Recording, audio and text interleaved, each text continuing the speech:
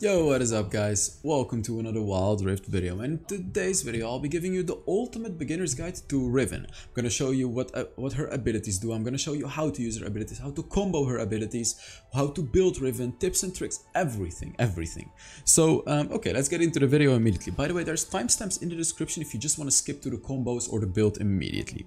So Riven's passive is very easy to understand. Whenever you use an ability, like as you can see, whenever you use an ability under your health bar, you can see the yellow thingy. And when you have it, boom, you deal bonus damage. As you can see, abilities charge Riven's blade up to 3 times. And then, you can get those charges out. Like I'm gonna use 3 abilities. You can get those charges out by hitting the enemy. Just like that. And as you can see, it deals significantly more damage per basic attack than normal. Okay, let's talk about the first ability. This is her main ability. So let's talk about it. You can dash and then knock up. So these dashes all deal damage. They deal the same damage, but the third dash is a little different. As you can see, you deal damage during the dashes, but the third dash, boom, it knocks the enemy up. Another quick thing to note about the third dash is that you can jump over walls. As you can see, it could be a game changer. Like, these ones cannot actually jump over walls, but this one can. So a thing to note about this one is it's actually oh my god, the Rift Herald, really? You can actually cancel your basic attack with it, and that's actually a really important thing. Man, this Rift Herald is really annoying me, huh? You can actually cancel your basic attack with it. So if we wait for this stupid Rift Herald to go back, we can place down dummies again. Yeah, let me show you. So, basic attack, first ability. Basic attack, first ability. Basic attack, first ability.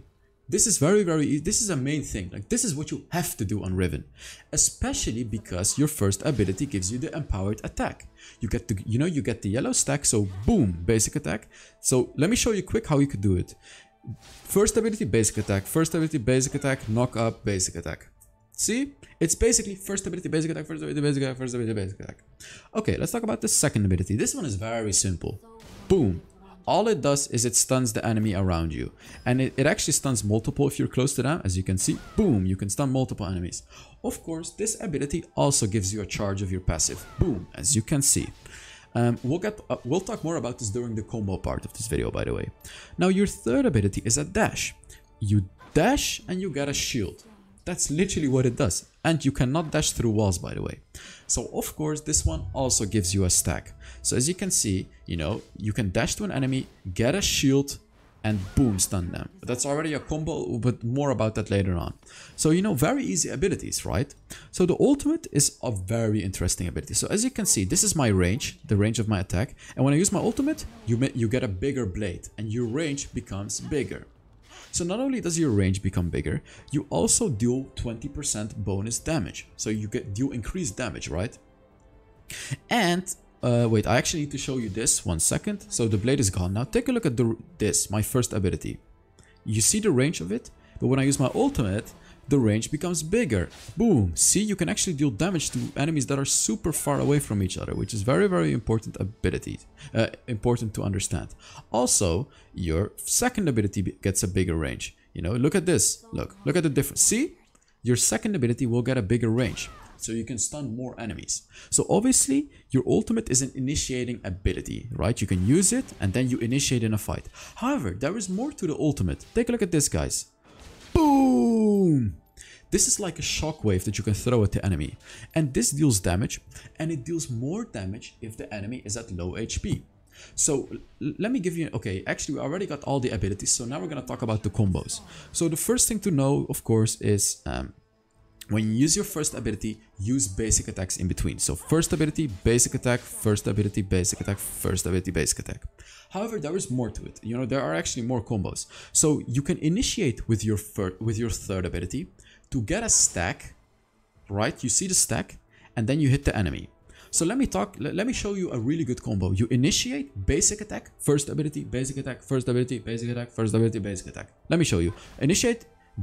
Oh, okay, wait, I screwed it up. 1 second. I actually screwed it up. Let's do it on this target. You initiate basic attack, first ability, basic attack, first ability, basic attack, first ability, and another basic attack.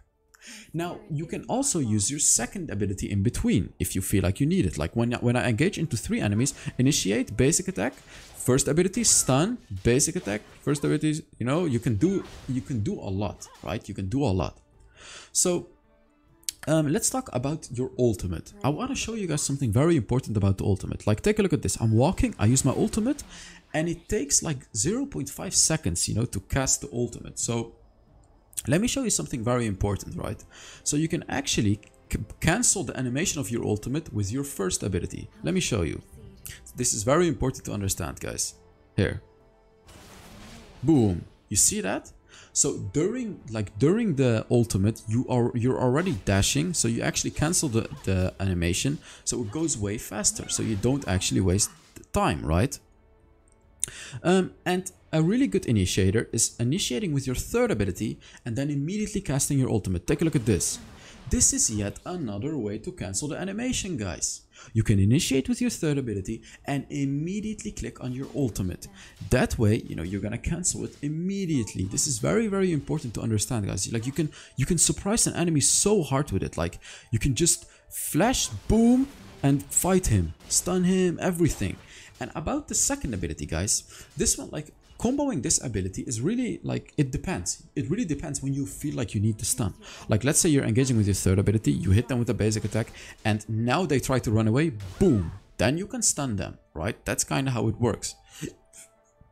Okay, so another basic combo to catch out an enemy, like this is like a catching out combo, is using your but not an all-in combo. This is just a catching out combo. Using your third ability to get close to the enemy, basic attack, stun them immediately because you're catching them out, and then your first ability, and then of course use basic attacks in between your first ability. Let me show you real quick. This is what it looks like, guys.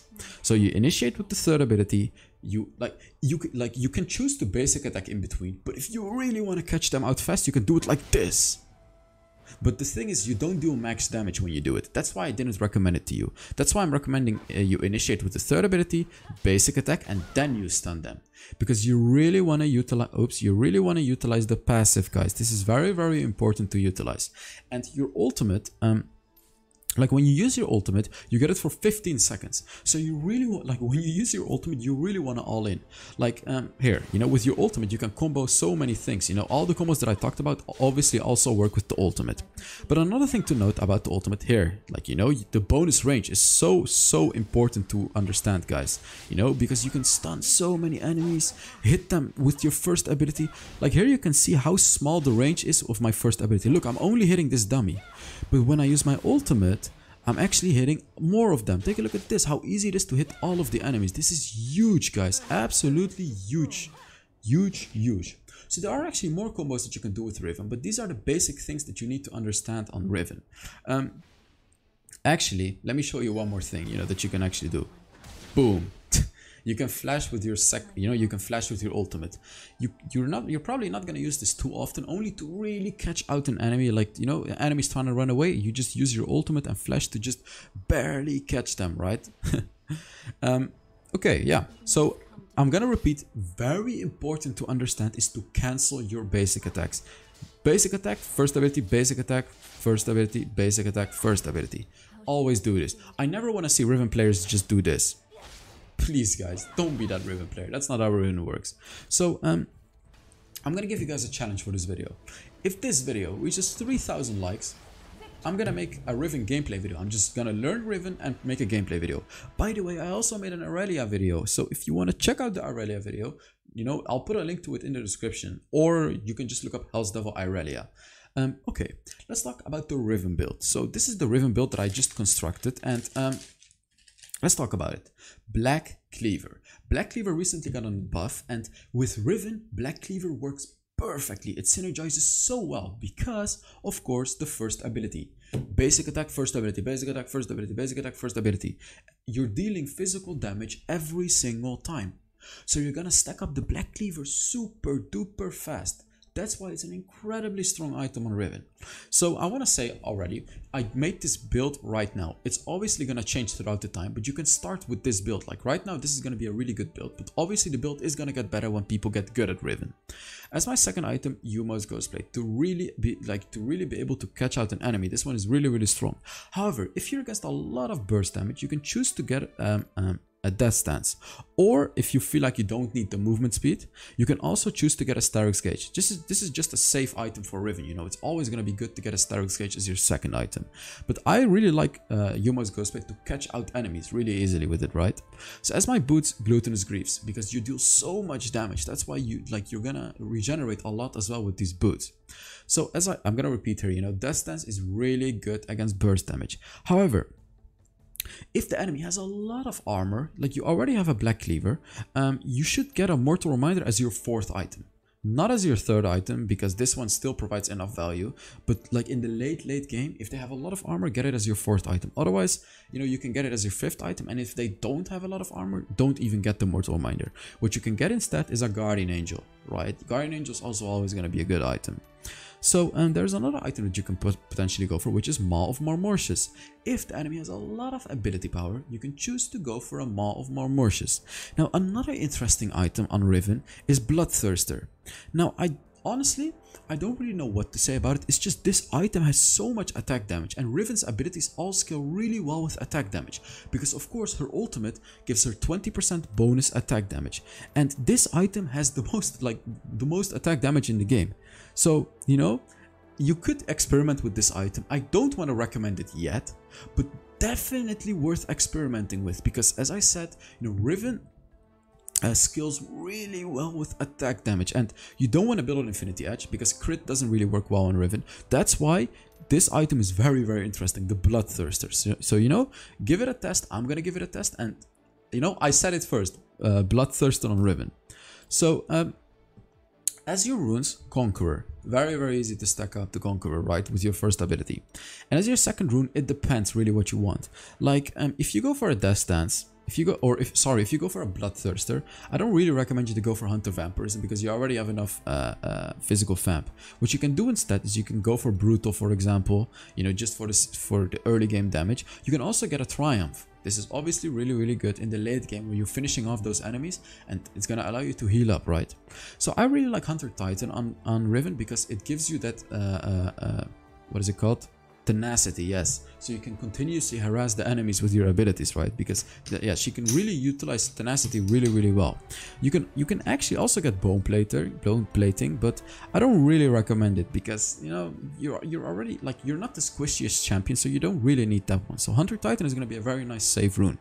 And as your fourth rune, you can either go for, like, I don't really like Sweet Tooth, and the reason that you should go Sweet Tooth only is because it's such a broken rune. It gives you so much gold, but it's not really good on Riven because she doesn't really use mana. So Hunter Genius is very, very good on Riven, you know, just to give you that ability haste.